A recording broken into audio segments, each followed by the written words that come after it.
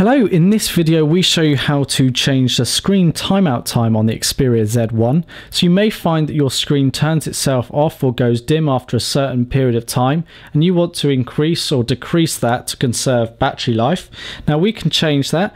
Now from the home screen, scroll down, click settings, or you can access settings through the apps tray. Scroll down to display and you'll see an option for sleep.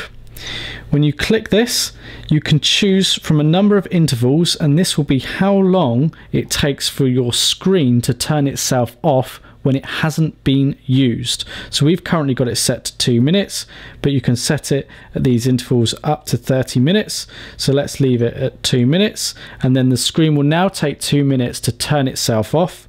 Do be aware that if you've got battery stamina mode or any other power configuration settings, that may be overridden or overriding the sleep functionality. So that's how you set the screen timeout time on the Xperia Z1.